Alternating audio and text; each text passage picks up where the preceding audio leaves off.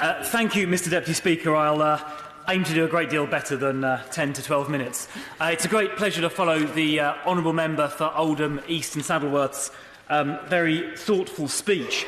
I welcome this bill and, of course, will be delighted to support it later on this evening. But I want to, in particular, talk about the second part of this bill, the part of the bill relating to claims management companies. And the reason I take an interest in claims management companies is that a few years ago, my wife and I were involved in a very minor road traffic accident. I think it was on the M5, heading to Cornwall on a family holiday. And for the year or so, following this very minor bump, I was plagued with phone calls to my mobile phone on an almost weekly basis by one of these claims management companies. Goodness knows how they got my mobile phone number. And in each of these phone calls, they essentially tried to persuade me to submit a fraudulent claim for whiplash. And no matter how persistently I told them that I suffered absolutely no injury, my family suffered no injury, we didn't have even the slightest ache or pain, they said things like, well, if you just tell us your neck hurts a bit, we'll get you £3,000. This went on for about a year. It was extremely persistent, and I can imagine if somebody, was a bit short of cash, they might succumb to these kind of blandishments. So I made it a topic I wanted to get involved in after being elected. I've raised it several times in Westminster Hall debates, and I'm delighted to be able to raise it again today. The number of claims for essentially whiplash accidents, minor road traffic accident, soft tissue injuries, has gone up in the last few years by an astonishing 50%, at the same time that road traffic accidents have gone down by 30%. So the number of accidents leading to a claim have gone up stratospherically. And if you compare the number of claims in this country to equivalent European countries like France or Germany, you will see that we have just far more claims in this country than we do in those other European countries. And we very recently, as the Honourable Member for Oldham, East and Saddleworth mentioned, we've had a similar phenomena which has recently started in relation to claims for gastric illness, tummy upsets, on holiday. And Mr Deputy Speaker, I should put on record or remind the House in my declaration of members' interest, I have a shareholding in a small holiday business, although not one that's had any significant problem in this area, I'm pleased to say.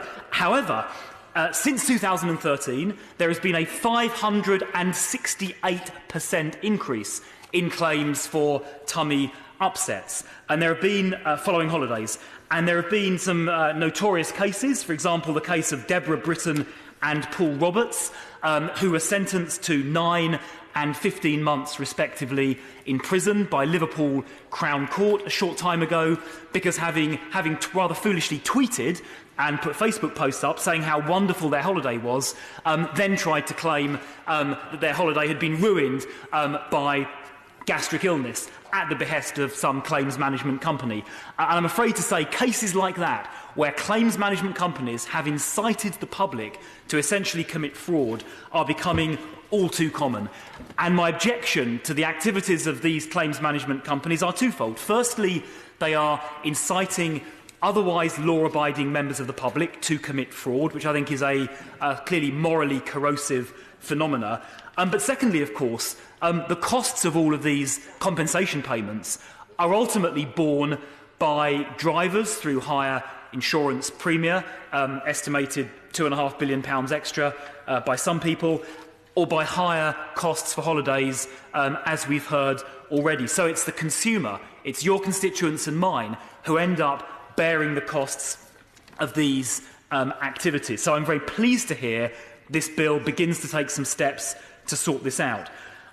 If you ask the question why this happens, it's because clearly there are enormous financial incentives for claims management companies to operate in this way, in particular under the concept of one-way cost shifting, whereby unusually in these cases, even if the defendant, so the holiday company or the car insurance company, successfully defends a case, they still nonetheless have to pay the claimant's legal costs.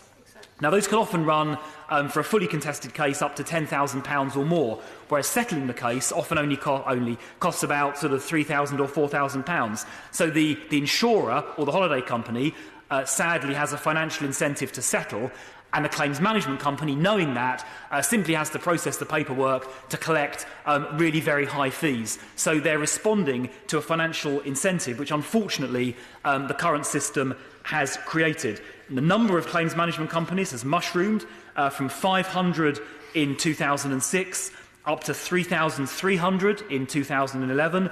I'm pleased to say measures taken already has reduced that to 1,500, but I think it still is far too high, and there is definitely more we need to do.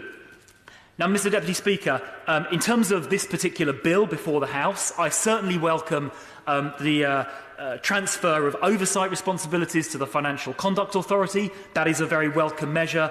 And I certainly welcome the introduction of fee caps in relation to claims management companies.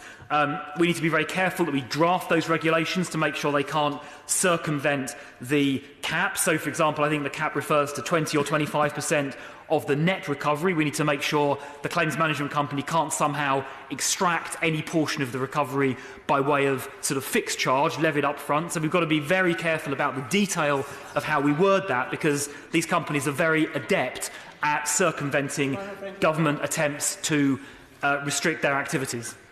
Thank you, and for giving way. He's making a powerful speech about this very important issue. He will understand, I hope, how much we welcome the bill on this side of the House, because in Scotland, up until now, there's been no protection whatsoever for consumers in the face of this onslaught of companies.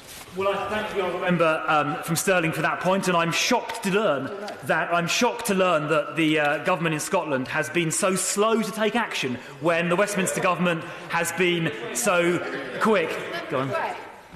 He will, of course, understand that in this area this is a reserved matter, and so the Scottish Government has no locus to act. That's not true.